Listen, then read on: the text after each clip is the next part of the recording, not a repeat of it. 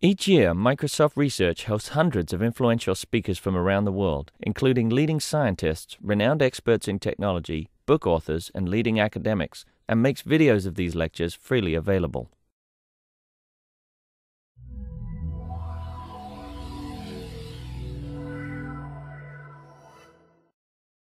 He is a student of yet another Yuri Matiasevich, who solved one of Hilbert's problem. And I first heard of him from a joint friend of Matiasevich and myself in Paris, that there is this young guy, you may want to know about him. And so then we went, then we met in a conference in Russia last September, where he got some prizes. So I invited him. He chose the topic. It's not exactly my cup of tea, but I didn't mind because it may be close to many people around here. So welcome. Yep. Thank you very much. So this talk is about solving old problems under new assumptions. So it's about new algorithms, but most important, it's about new assumption. So here is the. Can we delete this gray line on the top? Yeah, because. Okay, so this is about 4 classical algorithmic problems. So first of all, nearest neighbors, then near duplicates, then clustering and navigability design. And these are like informal descriptions. I will repeat them later. So these are all problems, and they are, of course, there are many of algorithms in literature. But the problem statements for all these problems in classical settings, starting from something like given endpoints and given distances between them to compute clustering, or to find nearest neighbor, or to find all pairs that are close to each other, closer than some threshold. And so either we use some classic model like Euclidean model, so just vectors, vector model, and say Euclidean distance, or we work in abstract general metric space settings, so like some metric. But anyway, we assume metric, so we assume triangle inequality. And today I will talk about how to solve all these problems in the case we don't have triangle inequality. So we don't have triangle inequality, and we don't know the distances itself. So we know much more limited information. So this talk has 4 parts. First, I will introduce the new model of thinking about these problems and solving them algorithmically. Then I shortly present results, and then I will show you some details in one proof, and then some directions for further research. So combinatorial framework is exactly the way to address these problems without triangle inequality. So it has 2 components, this framework. So first of all, it's like the new way of representing data, and it's called comparison oracle. Comparison oracle, instead of giving you distances, so the classical approach is like given 2 points, it produces you the distance. So there is distance function. There is some domain experts, they design some distance function. So here we assume that domain experts can do much easier task. They can just compare 2 distances between each other. So if there is some object A, and there are 2 other objects, B and C, and we just ask which of these objects is closer. So B is closer to A, or C is closer. So just compare these 2 distances. Or similarity. So it might be similarity values that does not have triangle inequality. One example is like number of joint friends in social network. So assume we have a lot of people, and we have friendship graph. So who is friend to who? Then we can say that 2 people are as much similar as the number of joint friends they have. So it doesn't have there is no triangle inequality. If there is some fixed number of joint friends between A and B and between B and C, we cannot derive any bound on number of joint friends between A and C. But we can, of course, compare who has more friends, B with A or C with A. So this we can always do. So this is like a comparison oracle. And we can ask this. So any question to this comparison oracle is a triple. So we ask for 3 people with indicating who is like, to whom we compare, say, to A. So we compare B to A and C to A. So how many different queries can we ask? That's the question to you. How many different queries can we ask to this oracle? How many different queries can we ask to this comparison oracle if we have n objects? Huh? Yes, n cube. Yeah, so just any triple, right? Okay, so good. Now, so I described the model when we have less information than in classical sense. Instead of distances, we have just comparative information. So if we have less information, there is no chance to have more stronger results, or even the results we have. So I need to balance this. So I'm working in comparison model. So I have less information, but I would restrict the class of data sets. Instead of addressing all data sets, I will now introduce a special assumption about data set. And all my algorithms we got with co-authors, they hold only in this model only for data sets with this assumption. Yeah? From your answer, and Q means that B may be closer to A than C. Yeah. C may be closer to A than D, but D may be closer to A than B. Okay, so yes, I need to say it explicitly. The answers of oracle are transitive. So it is a kind of honest oracle. So if there are, of course, yes, that's the good question. So assume we compare to A, and we have 3 points. So we have B, we have C, and we have D. And if oracle says that B is closer than C, and C is closer than D, then this oracle will always say that B is closer than D. So the answers of this oracle are transitive. So it's like an honest one. It diminishes the number of possible configuration it can like produce. Yes, but now I will even decrease the number of configurations even more because I will introduce a restriction assumption. So before introducing assumption, I need to define the notation, which is rank function.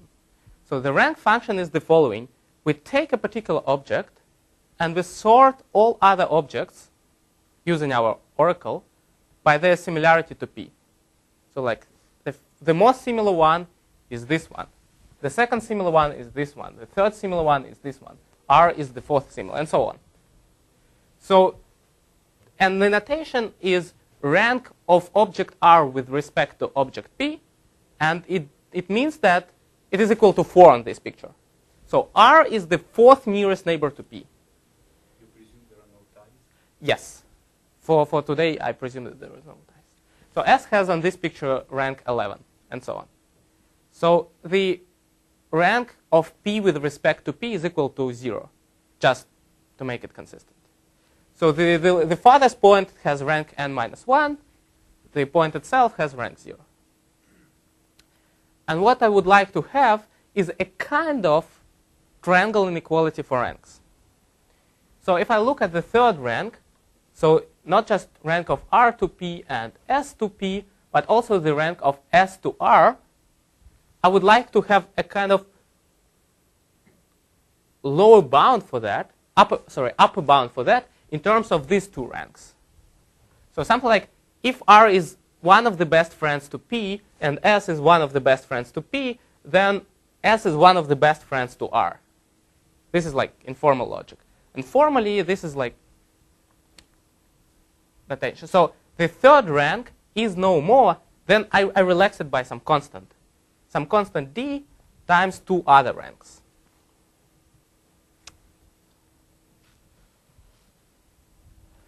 So there is not a single way to write this triangle inequality for ranks. There are 4 different ways. So it depends on orientation. So assume I would like to have upper bound on this rank, this point with respect to this point. So I can write it in, say, in this way.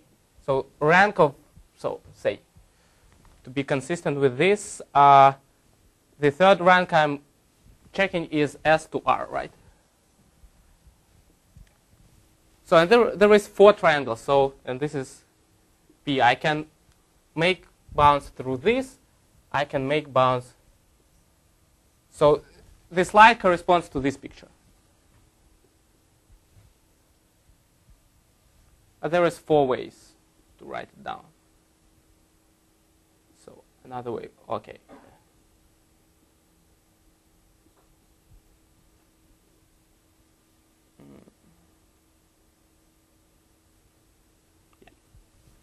So in principle, there are four types of this inequality, and this inequality is called disorder inequality. But interesting that from this inequality, if you just make a clever substitution here and take a degenerate triangle, just keep 2 of these 3 points equal to each other, then you get nice inequality that rank function in one side, so rank xy, is no more than d rank yx. So if one point is like 10th nearest neighbor to another one, then another one would be at most d times 10 to the first one. And that means that... Sorry? Given a data set, how do you figure out that? So the definition is the minimal constant d such that this inequality is true for all triples. So there is like brute force approach. You like take all triples, compute these 2, compute this, divide, and take the maximum. Is there a faster way? I don't know. There should be an upper bound for like within stage or something. In general, no. So unfortunately, you cannot say that if you have small dimensional Euclidean space, then this disorder constant d would be small. But say for uniformly distributed data sets, it's more or less true. So we prove that we have a lemma that's saying that if you have a grid, so very uniformly distributed data set in, say, d-dimensional Euclidean space, then it has disorder constant 2 to the d. At first glance, it seems like very bad, like it is exponential. But on the other hand, assume that you have like million-dimensional vectors that lie along the small dimensional manifold. Like the real intrinsic dimension of the data set is much smaller. Then this disorder would behave accordingly to this intrinsic dimension rather than, yes, the general one. So this is, so we hope that this concept of disorder is capturing the notion of intrinsic dimension, the real complexity of data. And the more and more the consistent data is, the more like cluster structure, it has hierarchical structure, the more like objects are grouped to each other in some nice way, the better this constant is. So we are trying to catch the notion of good data sets, the data sets with some nice structure. And this is the second part of the combinatorial framework. So this is like the formula. So the combinatorial framework is comparison oracle and disorder inequality. So I just last remark on this. So since we have this inequality that rank can be reversed with d factor, if we have just one inequality, we can have 3 other ones with constant d square. So we can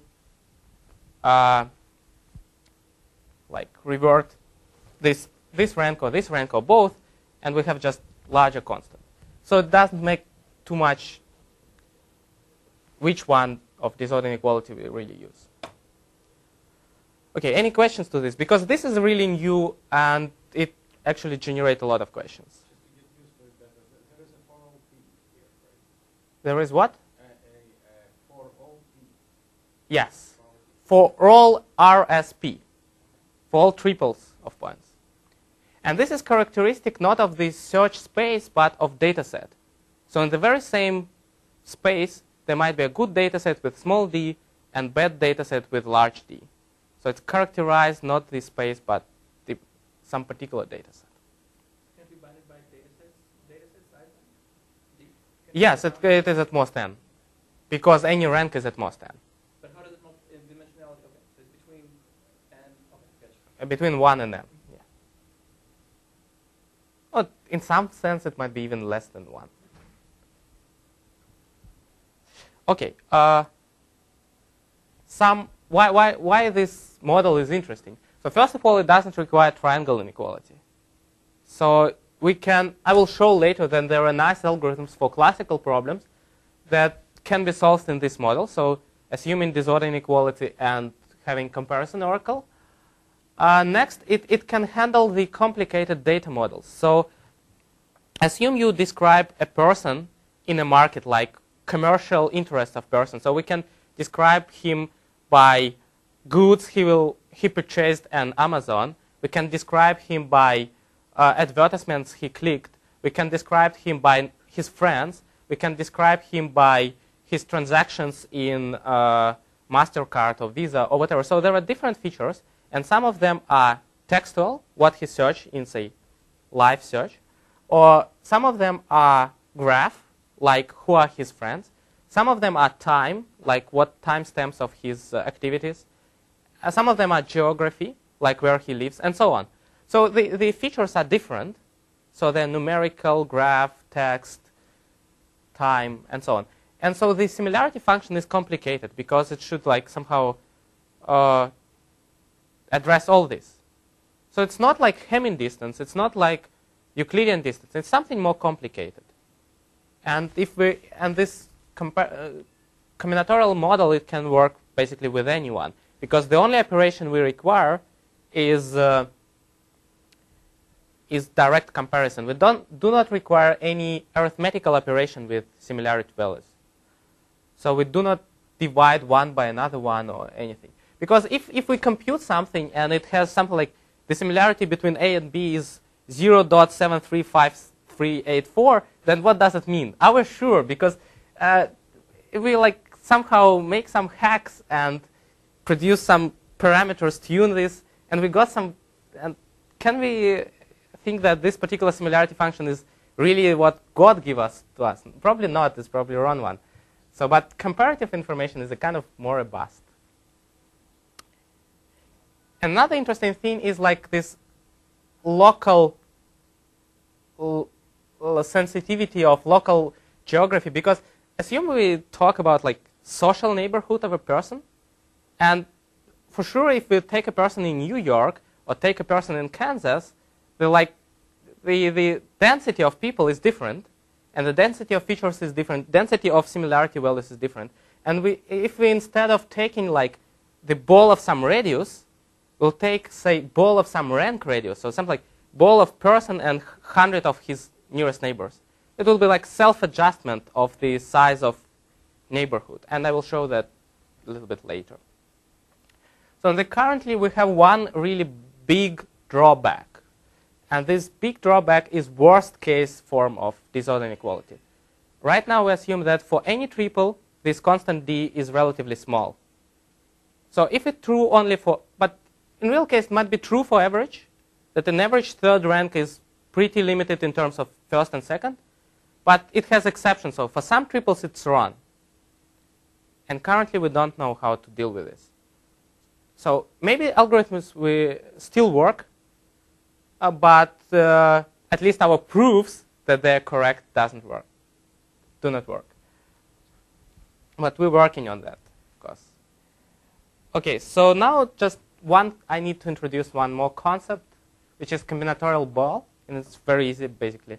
You take a point x, and when I take a combinatorial ball of radius 10, it means I take a point and take it 9 nearest neighbors, totally 10 points.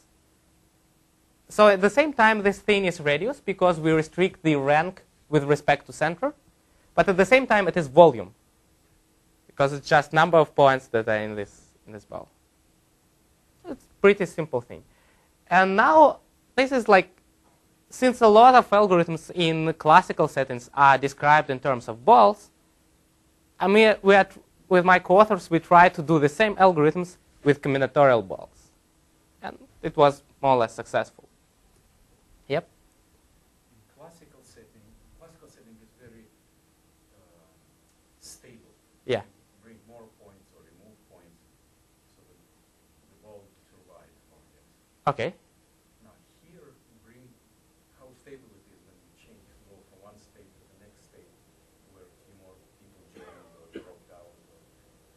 I would say it's not stable. At the same time, it's more adjusting. So if the real data set is really changing, these balls are changing as well. So they're like sensitive to changing the data set you have. So it at the same time might be an advantage and disadvantage. We need to check it. We just started some experiments. We performed just one experiment with all this stuff. So the next notion is combinatorial net. In calculus, like first year calculus, there is a notion of epsilon net. Epsilon net is just collection of balls such that they all together cover some set, and the centers of which are more or less separated. So epsilon net was something like all centers are epsilon apart from each other, and epsilon balls all together cover the whole thing. Here we have the similar thing. So we have covering property. Combinatorial balls should cover the whole data set. So assume I take a radius of 100. So I pick few sample people such that if for every person I take the 99 its best friends, then altogether these groups will cover the whole data set. And at the same time, I will ask that for any two centers, either in one direction or another direction, the rank is at least 100.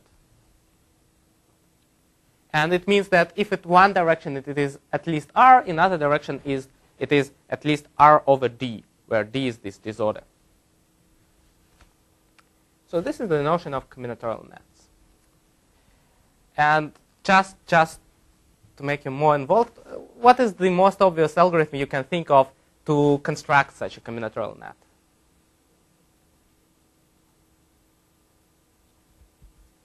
How you will do this? Huh? Okay. And there is an even more simple way. I mean, this is the... Yeah, I think what you suggest is a particular case. So what I'm suggesting is just greedy way. Yes. So the greedy way is you take a point, you take its 99 best friends, and you exclude them from the points you need to cover. And then you take any uncovered point, and it has rank to all previous centers at least 100. So it's like separated from previous ones. And then you take a ball around it. And then you exclude all points that are covered right now. Then you take next uncovered one, and so on. And if you take the farthest away uncovered, that is just a particular case of what I say.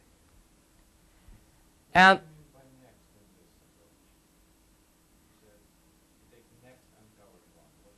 any.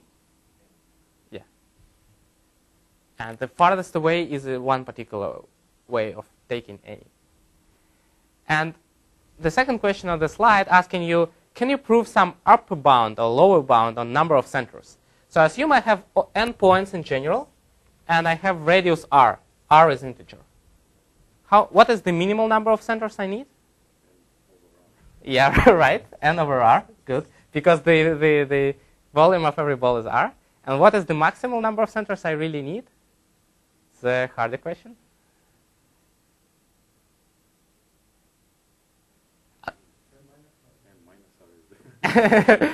Okay, no, there is a better bound. So the better bound is n over r times 2d. That would be enough.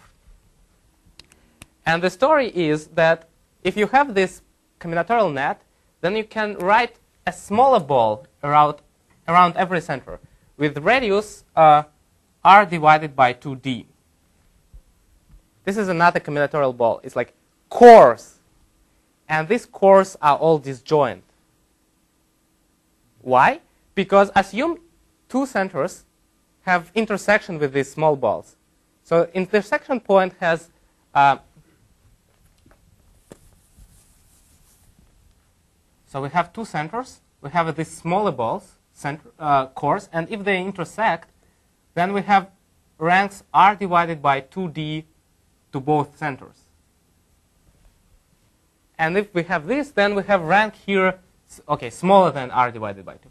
Then we have here rank smaller than r by this order inequality. And that's bad because we have separation effect. Yes?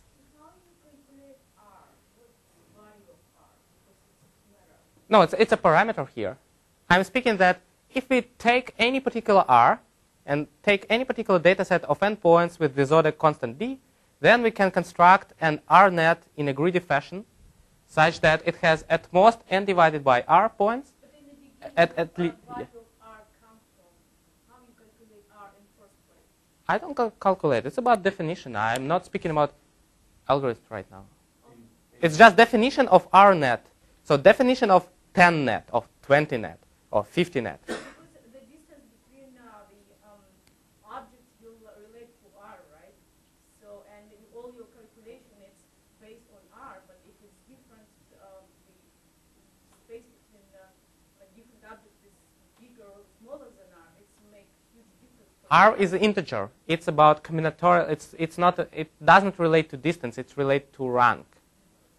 So here I say that if I speak about combinatorial net and I have a point in this ball, I mean that its rank to the center of this ball is smaller than R. So if R is 10, then it's within 9 best friends of this point, 9 most similar objects.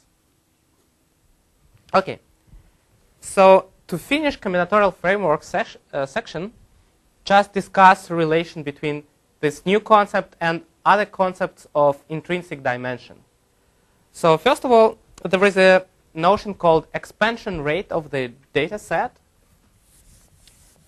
And the definition is as follows.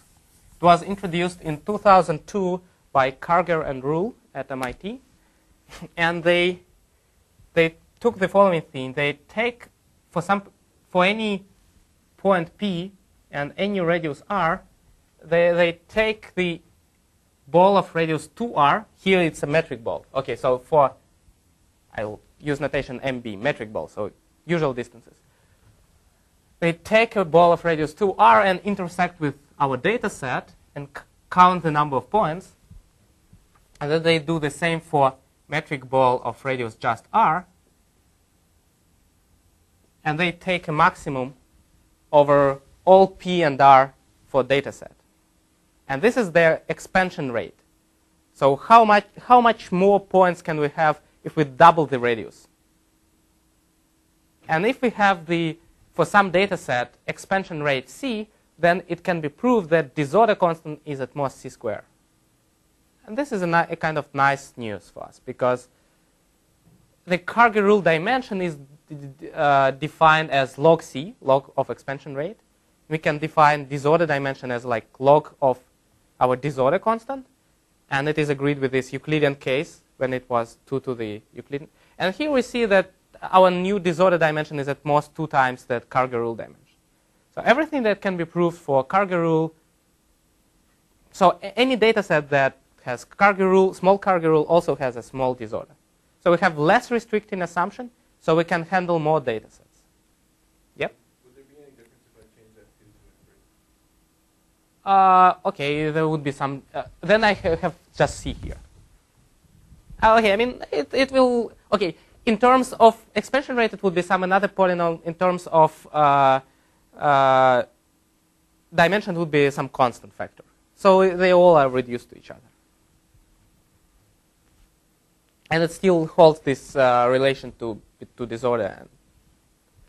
Okay, and there is another notion which is less restricting than Karger rule, and it is incomparable with our disorder. So the doubling dimension and disorder dimension are incomparable. There are data sets where doubling dimension is small and disorder is large, and other way around. The doubling dimension is defined as follows. It also related to epsilon net. So they just ask, if we take a ball of radius 2R, how many balls of radius R we need to cover it. And this is called a doubling constant. And again, they take a maximum over all balls in the data set. So sometimes the number of balls we need here is small, but disorder constant is large, sometimes other way around.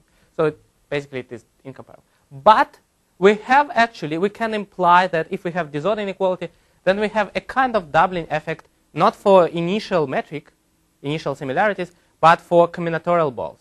So it is true that if we have disorder inequality, then the following holds. If we take some ball of some integer radius R, so say 100, then we can pick a limited number of points here, a limited number of, say, people, And for everyone, we take its 50 best friends, and altogether they will cover this 100. And number of them we need is something like d cubed. So it's related to disorder. If disorder is small, then number of combinatorial balls of twice smaller radius to cover a big ball is limited. So there is a kind of relation. So it's nice that this new model, which was initially defined as just a kind of relaxed triangle inequality for ranks, has a very clear relation to other concepts of intrinsic dimension. It's a good point for further questions about the model because it's the last slide on the model.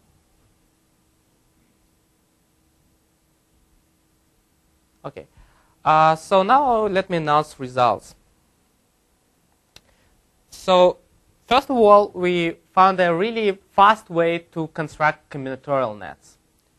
So assume we have n points and we have disorder constant d, and we would like to build a R net for R equal to n, for R equal to n half, for R equal to quarter of n, and so on.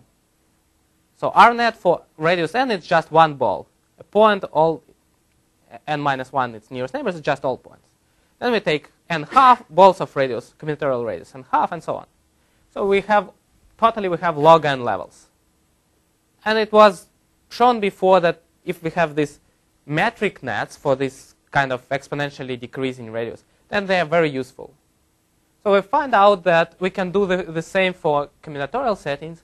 So for technical reasons, we need not just nets, but a lot of pointers. Something like for every ball, we need to keep the list of all members of this ball, and other way around, for every point, to keep the list of all parents, all centers that cover this point, and a lot of other links, but let's not look at this pretty serious. The result is that combinatorial net can be constructed in this time.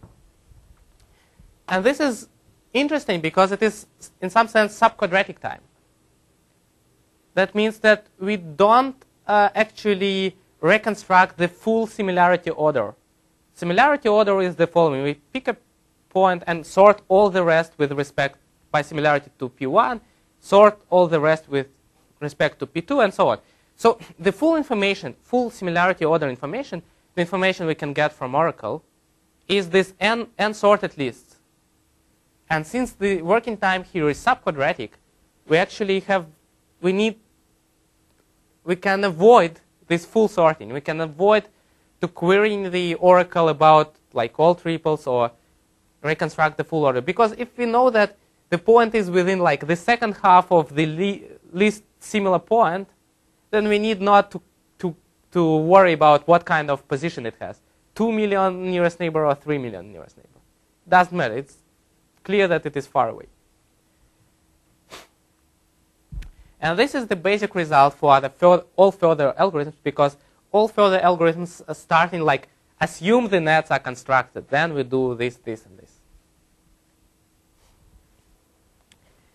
So yeah. the R for the net is hidden in that capital O in there? What is hidden? The net has a parameter R, right? So this result is for, at the same time, for constructing for all R equal to n, and half, and quarter, and divided by 8, and so on.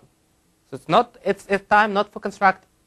So Log n net. yeah, not just one net, but log n. Yes. Okay. But if you give me any particular R, I can also do it in this time.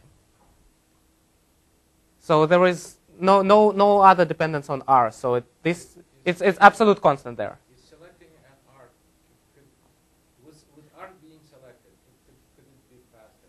Yeah, I think I can one of these logs I can replace by log R. So or log n divided by R. So since I need some sortings that depends on R, I can, or dependent on n divided by R, so it would be a little bit faster. I don't think I can do something with this factor, but with this factor a little bit. But still, it's pretty nice because assuming, say, d is constant, then it's like almost linear. But, I mean, probably not in practice, but at least in theory. Okay, so second result, which was initial motivation for us, is nearest neighbor search. And we find that it can be done in pair processing, so the same formula, it's like combinatorial nets. And the search is d to the 4 log n. And this is exact deterministic nearest neighbor. So it's null approximation, because in comparison model, we don't have the concept of approximate solution.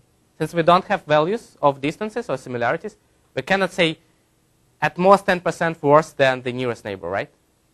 So we can, and we just search for a point that has rank 1 with respect to query, which is nearest neighbor. You could still have randomized results with respect to rank, right? But you still have just your approximation would be with respect to Yeah, but here, I mean, the story is assume yes, I can. But if I find a point set that has rank at most 10 instead of 1, I know that the best point, which has rank 1, is at most 11d from the point I'm already found. So if I'll just search around the point I just found, I will find the exact solution as well. So if I found a really good approximate solution in terms of rank, I can quickly. Yeah, sure. But if we accept the model, then we can do exact. Yeah. Yeah, so there is 2 variations of this algorithm. So first of all, we can reduce the size of data structure instead of, so we can kill this factor d and log factor in size of data structure. So the time is still like this of construction, but the size of data structure is just linear. It's independent from d, and it has no log n factor. And that might be very important for practical reasons. And it has still some poly d log n search. So we push more work in search phase rather than in keeping everything preprocessed. But still it has like this search and, okay. And another variation is like randomized algorithm. So it is like one-side error algorithm. So it either produces the exact nearest neighbor or say, sorry, it was a bad luck. This is my answer, but I'm sure it's not the best answer. I just make a bad random choices. So it's honest algorithm, and it has, instead of d to the 4, just d log n. So it has. But what's the probability of success? Okay, so to be clear, it has, for any particular delta, you can achieve the probability of error at most delta with time something like d log n log, and here would be some delta dependent factor, something like log delta dependent factor. So if you would like have probability like 1 over a million, then it would be something like, yes. Then there would be some factor of maybe 20. So just to simplify. Okay, so the next problem is not that known, so I will repeat in details the problem statement. It's called navigability design, and in general it is assuming we have points and we have some distances or similarities between them, and we would like to construct a graph between these points such that every point has limited degrees, and we can forward the method, and we know where we are going, so we know what is our target. We start in some point, and our way is like to choose. We choose one of the outgoing edges, push the message, push the token, whatever we navigate there, and we would like that every message will reach the target quickly. So this is I try to make it rigorous. So assuming we have n points, we need to design a low degree graph and rules where to go from any point, such that starting from any point and having some target q, we will arrive to nearest neighbor of q in small number of steps. So what we have, that assuming these points have small disorder d, we can, in the time, again, the same time as combinatorial nets, we can construct a graph with these degrees such that greedy routing. So we are in current point. We are going to reach the point Q. We don't know whether Q is in the graph or not. We just go from the any point. We have like 5 outgoing edges. So assume I just traveling from, I don't know, Boston to this room. So first I am staying on the Logan airport, and I'm trying to find where to go. So I take the flight which brings me as close as possible. So I take the flight to Seattle-Tacoma airport.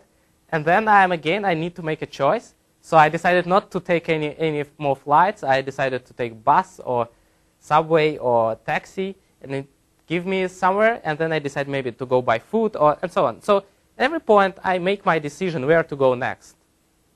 And it is possible to design such a graph with this, say, neo-logarithmic out degrees, such that the greedy routing, so just every time make a greedy choice, will lead you deterministically to exact nearest neighbor in at most, so this is deterministic guarantee, not in expected, but in deterministically in log n steps. It's like very strong guarantee.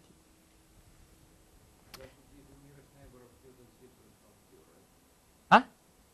That is the nearest neighbor of Q that is different from Q. Yes. If Q is not in the net, in the graph, if Q belongs to yeah, that will be Q. Okay, the next interesting result is about near duplicates. So assume we have websites and we are going to detect mirrors, the websites that have the same content, something like copy-paste from one page to another one. So assume our comparison oracle has not just comparison between any two similarities, but can also say to us whether this particular similarity is above the threshold or below the threshold. And we say if two documents are 55% similar, then they are near duplicates. If less than 55, they're probably original ones. And so if we have just this small modification of oracle, we can first construct our combinatorial nets. And then there is a second part which has complexity polynom from D times the size of output. So it's like output sensitive algorithm. So for every particular near duplicate pair, we need the amount of work we need to detect it is just some polynom from D. So in some sense, the second part is proportional to the size of output. If there are a small number of near duplicates, we will finish the work quickly. If there are a lot of them, then of course we need some more work. Because we cannot prove just subquadratic. So there is an obvious quadratic algorithm, right? We just check every pair and check whether it is below threshold or above, right? So we're always trying to do something subquadratic. And this is one of the first times probably the first time in literature where we have, at least in this model, we have deterministic subquadratic guarantee. So the state-of-the-art approach is the fingerprinting. So they do like random samples from documents, and then they check all pairs that have same fingerprints. It's like random. In this approach, randomness is unavoidable when they do this fingerprinting. And here we can construct these nets and then using them deterministically find in this time. The last result is clustering. It's not very strong result, but I just tried to formalize the problem in combinatorial setting again. So in the usual way, we are trying to minimize the distances within cluster. Either all distances is called k-median, or all distances to the center of cluster it calls k-means. Here there is combinatorial analog for, say, k-median. So we're trying to minimize all pairwise ranks within the cluster. Just compute for any pair within one cluster what is the rank and sum them up. And the combinatorial nets can provide you with this ugly factor approximate clustering, but almost in one line. So it's probably not a strong result, but at least we can show that the data sets with good disorder can be good, relatively well clustered. So there is some implication that if disorder inequality is satisfied, then there is a kind of clusterability property for a data set. How do you define the approximate clustering? So approximate, which means that given a data set, we have a lower bound that any clustering will have some lower bound on this expression. And we find the clustering with this expression at most this factor larger than this absolute lower bound. And this lower bound actually does not depend from data set. It's absolute lower bound. So any data set should have this at least some number. And we will find for any data set with disorder D, we will find the clustering with at most this factor larger objective expression. So here you have ranks for all within cluster pairs. Is Yes. there an analog to k-median, k-means when you have just This is k-medians. Yeah, we can also find a... You can reduce it to a single representative. Yes, we also can find a similar result for k-means. So for center, for objective function with center, then we'll define a center. I will minimize the ranks. Yep. Okay, so probably I'll try in 5 minutes give you some hint about one proof, but not the full one. So just again, we have data sets of endpoints, and we have disorder constant, we have comparison oracle, and we were trying to connect every point with few others such that greedy walk will lead us to nearest neighbor. And okay, so the requirement and the greedy walk is so just some animation. So we start from some point, and assuming that the graph is defined, we check all points, all endpoint with comparison oracle to Q, and go to the one which is the closest. So in this case, we go to rightmost one. Then we see in the graph the next options, and we do the greedy. What guarantees that you proceed rather than return? Well, there is 2 rules. First rule is that, so we have, first of all, we have directed graph. So for every point, we check just outgoing edges. Some edges can be in both directions. That means, but it's easy to see that we not go back because we every time go like improving our position. And if this was an improvement, then this will never be an improvement, right? And we have another rule that if some particular point is better than all its neighbors in the graph, then we stop and say, I don't believe I can improve more, and we report the point. So once we find the local minimum in the graph, we stop and report. And the interesting thing about the graph we constructed, that local minimum is always global minimum. So once we reach the point that, and it's interesting because every point has just logarithmic degree, and once all these endpoints are worse, okay, so here are not worse, but for this point probably all outgoing endpoints would be worse than this P4, then we just report P4. And we have a proof for our construction of our model that local minimum is always global minimum. Okay, and just one picture how the definition works. So we have all these nets for every scale like n and half and quarter and so on, and we connect every point with several nearby centers on every scale. And on every scale we have this rule for connect, and the rule is like the smaller radius you have in your net, the closer you should be in order to be visible. So like we connect every point to center of every visible ball, and visible ball means that the distance from the center to the current point has some proportion to its own radius. So this is visible, this is visible, this is visible, but if we have another ball of small radius but far away, then it is not visible. Not the center, from any particular point. So for any point, we define it's visible. Yes, from this point. So for any point P, yes, this is the visibility rule. And yeah, we can prove that this construction has all properties, but I will not show it today. Okay, so open problems.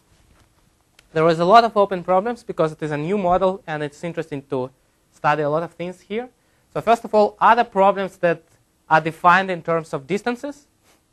It's interesting to consider them in this rank world when we have ranks instead of distances. Second, as I said, the big challenge is to handle exceptions. We will not have such nice results with exceptions. Maybe we will have approximate results or probabilistic guarantees instead of deterministic, but we'll hope still have something. It's interesting to study dynamic things, and it's interesting to do implementation and experiments. And so what the trick was, we started from distances, but we replaced these distances with ranks. And the question is, what are other things we can replace distances to have a better property? So this was a kind of regularization of the metric, because new thing in these ranks, they have nice distribution properties. They have one point has rank 1, one point has rank 2, and so on. So they have this nice, there is not like all ranks are equal to each other. So it was like making it more diversification of distances in some sense. So I would like to ask a few questions to you. So if you see any potential for applications in what are you doing of these ideas, what do you think it's important to study further? Do you know any references? So I'm around, and I will be very happy to talk with you. I will be here today, tomorrow, and if needed on Thursday or Friday. And so visit my homepage. I have a special homepage on nearest neighbors and all related to this. Sorry, it's not related. Okay, so in particular the tutorial of 4 lectures with video about nearest neighbors. And here are our papers. So today I presented you combinatorial framework and said some words about results we can achieve in this model. And thank you very much.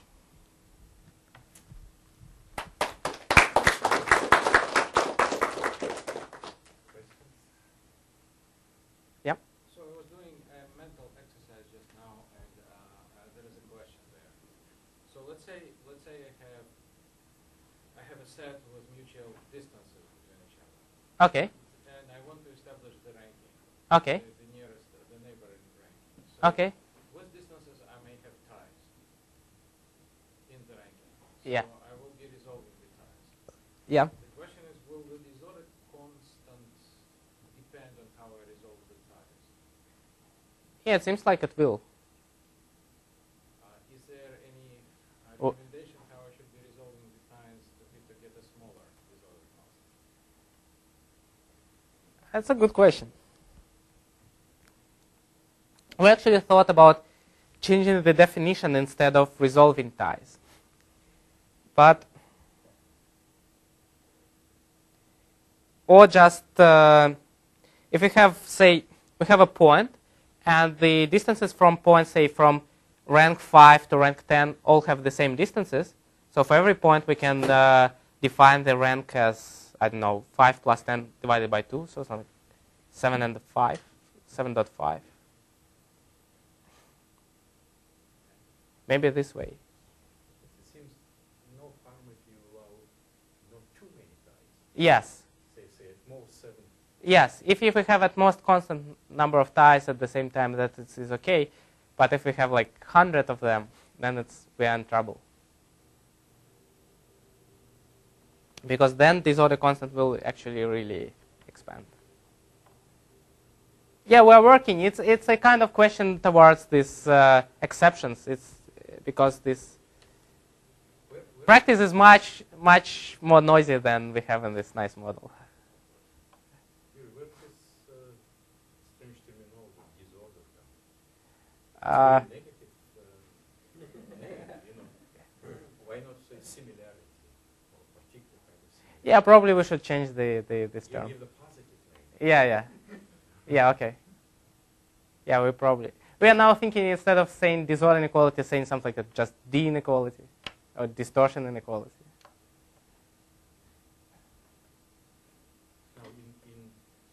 examples, if you go to web and Yeah.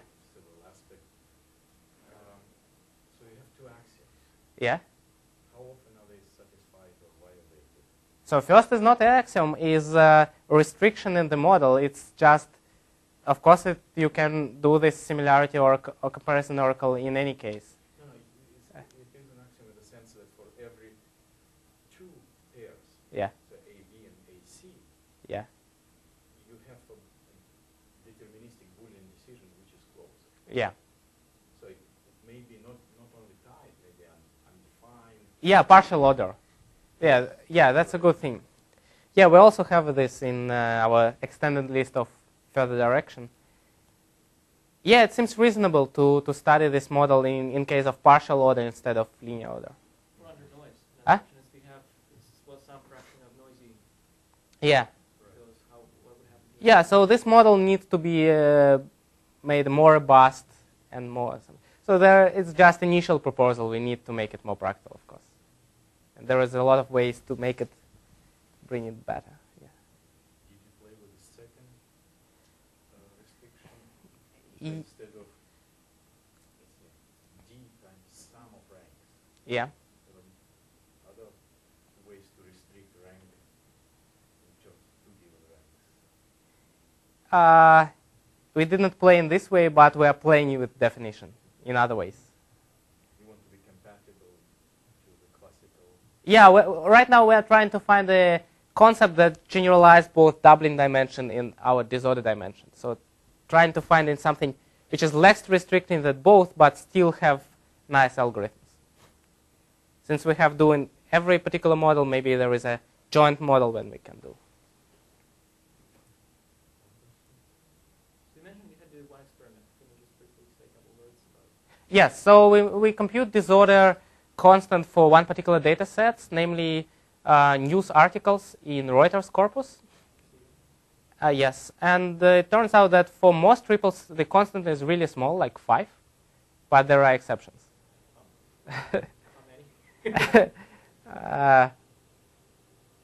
I don't remember, but maybe, I don't know, 3%, 5%. Yeah, no, that's a good question. I mean, you could say that if I throw out only very small fraction of these bad triples, and I get really good. Yeah, maybe it's yeah. We are going to continue because it was conference version. Now we are working on journal version, and we will repeat the experiment in more detailed way. Do you know if those exceptions had semantic significance of some sort? Yeah, it's also interesting to look at them in Reuters collection. We can do this. Yeah. I will write it.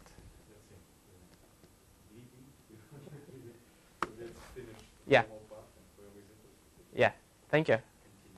Thank you again.